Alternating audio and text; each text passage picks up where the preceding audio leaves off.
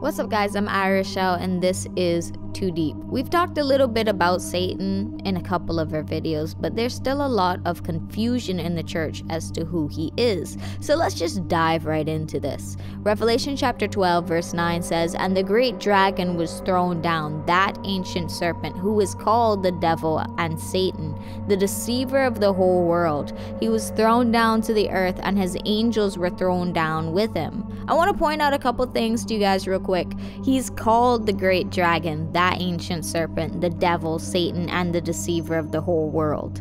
He's not called Lucifer because Lucifer and Satan aren't the same being.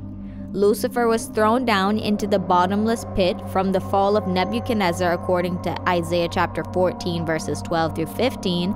Lucifer was an angel, whereas Satan is a glorious one. 2 Peter chapter 2 verse 10 through 11 and Jude 1 8 through 9. Another thing I want you to notice is that Satan and the devil are what he is called. They aren't job positions that other spiritual beings like Lilith can fill. Satan and the devil are two of his names, as Revelation chapter 12 verse 9 tells us, which we just read. Now, because of his authority as a glorious one, when a door is opened in heaven, he can enter into heaven through that doorway and speak to God face to face. Job chapter 1 verse 6 through 12 says, "Now there was a day when the sons of God came to present themselves before the Lord, and Satan also came among them. The Lord said to Satan, 'From where have you come?' Satan answered the Lord and said, 'From going to and fro on the earth, and from walking up and down on it.' And the Lord said to Satan, 'Have you considered my servant Job, that there is none like him on the earth, a blameless and upright man, who fears God and turns away from evil?' Then Satan answered the Lord and said, 'Does Job fear God for no reason? Have you not put a hedge around him and his house and all that he has on every side? You have blessed the work of his hands, and his possessions have increased in the land. But stretch out your hand and touch all that he has, and he will curse you to your face.' And the Lord said to Satan, 'Behold, all that he has is in your hand. Only against him do not stretch out your hand.' So Satan went out from the presence of the Lord." Satan had the authority to enter heaven with the sons of God, special angels, and walk into the presence of God, accusing Job to God's face. There's no fear, trembling, or some form of respect in this account, whereas the seraphim that Isaiah saw had their faces and feet covered as they cried out, "Holy, holy," before the throne of God. Isaiah chapter 6 verse 1 through 7. "In the year that King Uzziah died, I saw the Lord sitting upon a throne, high and lifted up, and the train of his robe filled the temple. Above him stood the seraphim. Each had 6 wings. With 2 he covered his face, and with 2 he covered his feet, and with 2 he flew. And one called to another and said, 'Holy, holy, holy is the Lord of hosts. The whole earth is full of his glory.' And the foundations of the thresholds shook at the voice of him who called, and the house was filled with smoke. And I said, 'Woe is me, for I am lost. For I am a man of unclean lips, and I dwell in the midst of a people of unclean lips. For my eyes have seen the King, the Lord of hosts.' Then one of the seraphim flew to me, having in his hand a burning coal that he had taken with tongs from the altar. And he touched my mouth and said, 'Behold, this has touched your lips. Your guilt is taken away, and your sin atoned for.'" There's reverence and fear for the Lord from the seraphim and from Isaiah, whereas Satan just walks right into God's presence and accuses Job to God's face. There's no sign of fear from him. The fact that God allowed this and didn't strike him down tells me that it's because of his authority. Here's another example, Zechariah chapter 3 verse 1 through 2. "Then he showed me Joshua the high priest standing before the angel of the Lord, and Satan standing at his right hand to accuse him. And the Lord said to Satan, 'The Lord rebuke you, O Satan. The Lord who has chosen Jerusalem rebuke you. Is not this a brand plucked from the fire?'" The Lord used his own name to rebuke Satan, as Michael did. So Satan's authority, though not greater than God's, as he was thrown down from heaven according to Revelation chapter 12 verses 8 through 12, has to be quite great. I believe this is why he is referred to as the great dragon. He is great because of his authority as a glorious one. He's a dragon because he's a beast of the field, specifically that ancient serpent. Genesis chapter 3 verse 1. Now the serpent was more crafty than any other beast of the field that the Lord God had made. He said to the woman, "Did God actually say, 'You shall not eat of any tree in the garden'?" Satan is specifically that ancient serpent from the Garden of Eden that deceived Eve.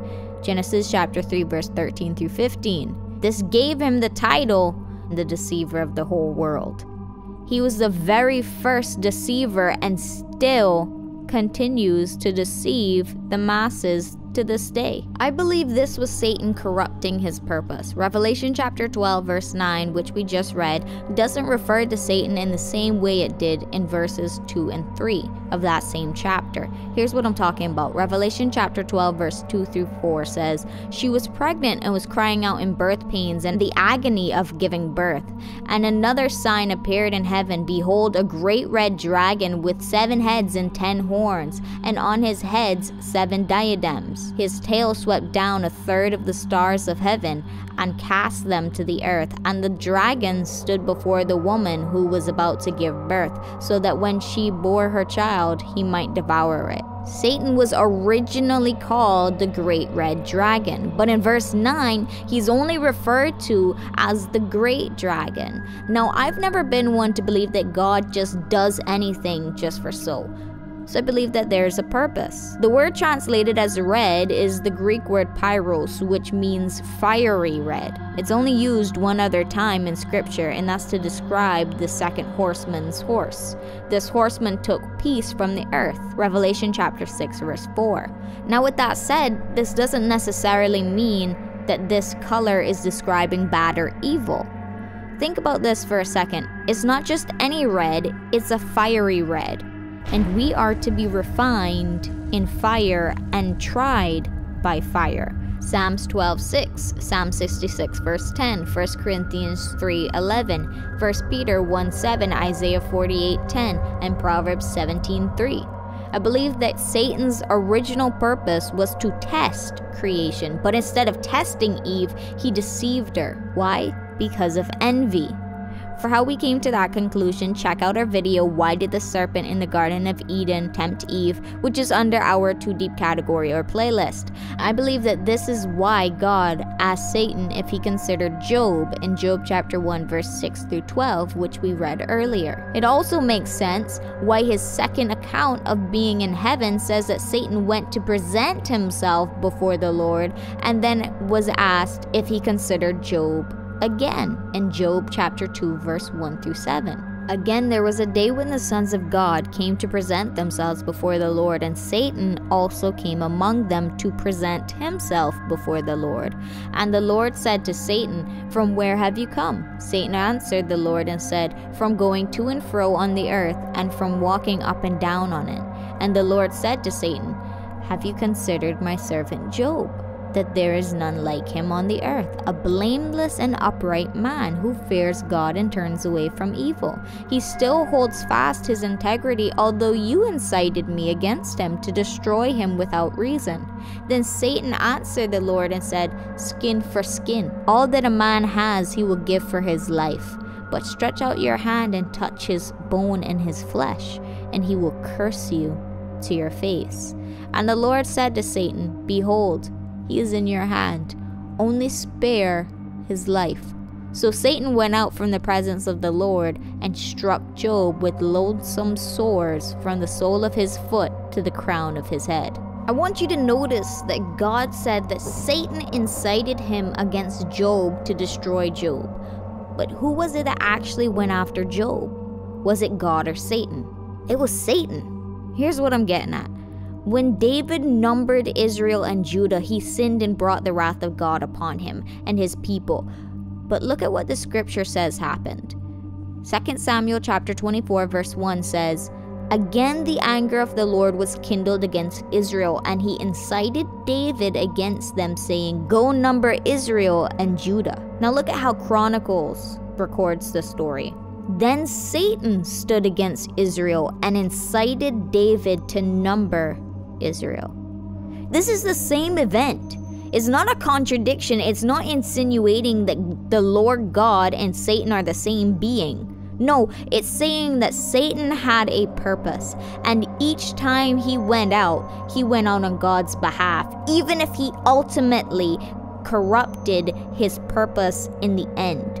For instance, the destruction of Sodom and Gomorrah.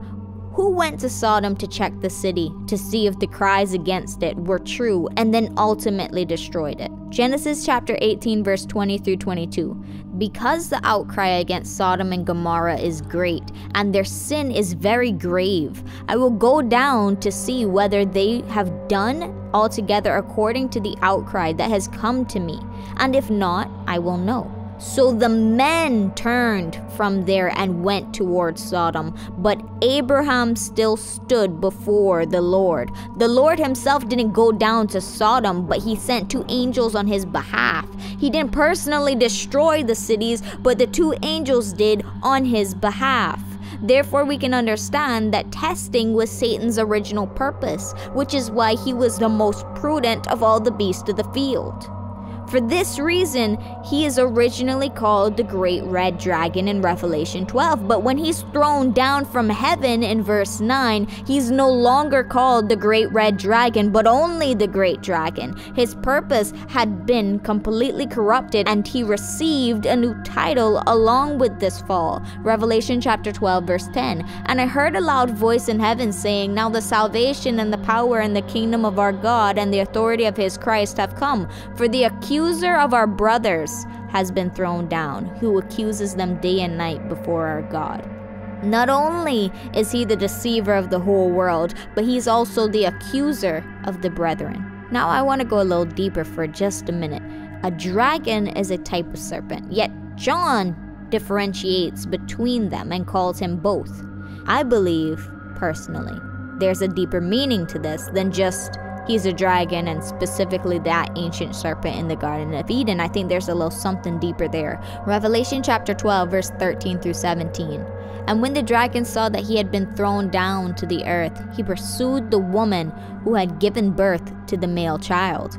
But the woman was given the wings of the great eagle, so that she might fly from the serpent into the wilderness, to the place where she is to be nourished for a time and times and half a time. The serpent poured water like a river out of his mouth after the woman, to sweep her away with a flood. But the earth came to the help of the woman, and the earth opened its mouth and swallowed the river that the dragon had poured from his mouth. Then the dragon became furious with the woman and went off to make war on the rest of her offspring, on those who keep the commandments of God and hold to the testimony of Jesus, and he stood on the sand of the sea. It refers to Satan as the dragon and the serpent throughout these verses. To me, this isn't just a coincidence. It's not just for so. When he goes after the woman for the first time, he's referred to as a dragon. Then she's given the wings of the great eagle so that she can escape the serpent. The next time he attacks her, he's referred to as a serpent. When the earth comes to her rescue, he's then referred to as a dragon again, in regards to the earth. For the rest of the book of Revelation, he's actually only referred to as the dragon. What's your point, Vanessa? Well, Satan is referred to as a serpent only when he's already defeated, when he doesn't have a chance against that person. When the woman was given the wings of the great eagle, which represents having the ability to enter into the presence of God, Exodus 19:4 and Isaiah 40, verse 30 through 31, Satan is referred to as a serpent attacking her. This is because serpents became synonymous with defeat, Micah chapter 7 verse 17 and Luke 10 verse 19, because of Satan's punishment in the Garden of Eden, Genesis 3 verse 14. Now when it's the earth coming to the defense of the woman, he's a dragon again, because the earth actually has to do something in order to overcome him, whereas the woman didn't have to do anything to overcome him. Now when he turns from the woman in anger to attack the church, us, her other offspring, he's referred to as a dragon again. Because when it comes to us against Satan, he's not already defeated. He's our biggest adversary. 1 Peter chapter 5 verse 8 says, "Be sober-minded, be watchful. Your adversary, the devil, prowls around like a roaring lion, seeking someone to devour." We wouldn't have to be sober-minded and watchful of Satan so that he doesn't devour us if he was already defeated. We wouldn't have to be sober-minded and watchful of a prowling lion seeking someone to devour if he wasn't here on this earth as our adversary. And Peter, he understood this better than anyone. Luke chapter 22 verse 31 through 32. "Simon, Simon, behold, Satan demanded to have you, that he might sift you like wheat, but I have prayed for you, that your faith may not fail. And when you have turned again, strengthen your brothers." He's not defeated to us. He's an active enemy that we have to stay sober-minded and watchful in order to overcome. He's not off in heaven fighting against Michael and his angels, so we don't have to worry about him. No, he's on earth. He's prowling around seeking someone to devour. He's not omnipresent. He can't be in two places at once. He was thrown down to earth 2,000 years ago. That's why he was able to tempt Jesus, Matthew chapter 4 verse 1 through 11 and Luke 4 verse 1 through 13, before he started his ministry. That's why he was able to tempt and use Peter, according to Matthew chapter 16 verse 23 and Mark chapter 8 verse 33. He entered into Judas and possessed him after the Lord gave him the Lord's Supper, in Luke chapter 22 verse 3 and John chapter 13 verse 27. Nowhere in scripture is Satan ever referred to as a defeated enemy or an adversary that we don't have to worry about because he's still in heaven fighting a war. No, he's on this earth prowling around like a roaring lion seeking someone to devour. To say that there's no evidence that Satan's on this earth is to literally deny the entire New Testament. You can't have Jesus being tempted if he's not on this earth. You can't have Peter being tempted if he's not on this earth. You can't have Judas being possessed if he's not on this earth. You can't be dwelling in Pergamum and have your spiritual throne in Pergamum if you're fighting a war in heaven. You can't be a roaring lion prowling around seeking someone to devour. He's not omnipresent. Now I want to talk about one last thing before we wrap this up. In Hebrew, the word for these supernatural serpents is nahas. What I found interesting about this is that this is also the Hebrew word for charm, omen, divination, and or enchantment. Genesis 30 verse 27, Numbers 23 verse 23, Leviticus 19 verse 26, 1 Kings 20 verse 33, and 2 Kings 17:17. Now let's take a look at how Satan deceives. Revelation chapter 2 verse 24. "But to the rest of you in Thyatira, who do not hold this teaching, who have not learned what some call the deep things of Satan, to you I say, I do not lay on you any other burden. Only hold fast to what you have until I come." Some in the church in Thyatira were getting tripped up by the deep teachings of Satan, just as Eve did. The reason the Hebrew word for enchantment, omen, divination, etc. is the same Hebrew word for serpent is because they're part of the deep teachings of Satan. That very first introduction of Satan shows this as well. Let's read that introduction one more time. Genesis chapter 3 verse 1. "Now the serpent was more crafty than any other beast of the field that the Lord God had made. He said to the woman, 'Did God actually say, you shall not eat any tree in the garden?'" That word translated here as crafty is the Hebrew word aram, which means prudent, wise, discerning. Satan understood that Adam and Eve wouldn't physically die from eating that fruit, but that their eyes would be opened. Genesis chapter 3 verse 2 through 5. "And the woman said to the serpent, we may eat of the fruit of the trees in the garden, but God said, you shall not eat of the fruit of the tree that is in the midst of the garden, neither shall you touch it lest you die. But the serpent said to the woman, you will not surely die, for God knows that when you eat of it, your eyes will be opened and you will be like God, knowing good and evil."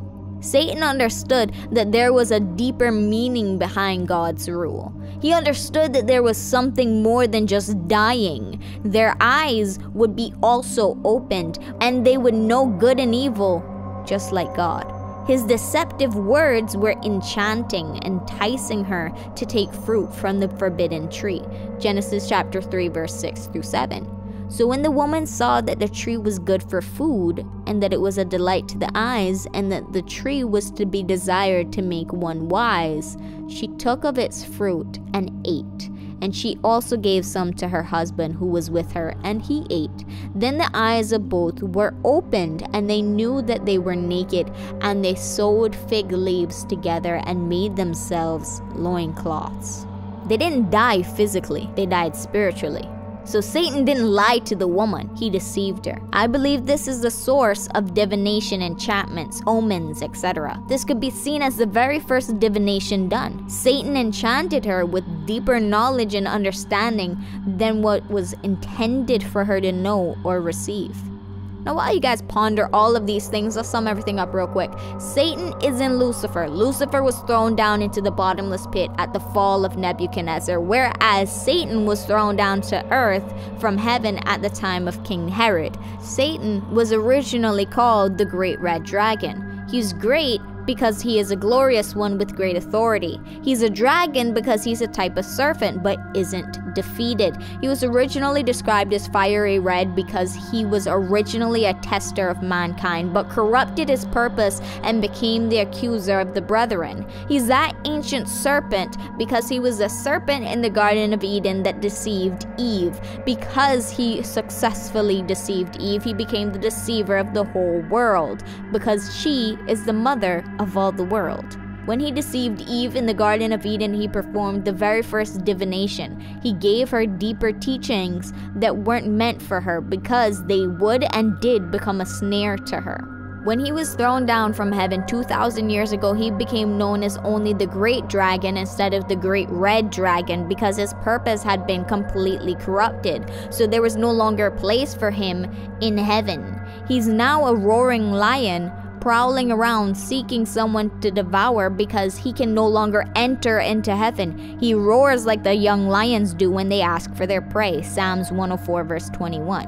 I hope you guys enjoyed this video, and if you did, please feel free to like, comment, share, and subscribe to our channel. If you want to further grow your relationship with God and have a daily devotional sent directly to your phone or email, subscribe to our website holdtohope.org or join our Telegram channel Hold to Hope, where you will also receive an encouraging verse, quote, and lyric of the day. If there's ever a video of ours taken down on YouTube that you want to see, it'll always be available on our website, Telegram channel, and Rumble. So do with that information as you see fit. And until next time, God bless.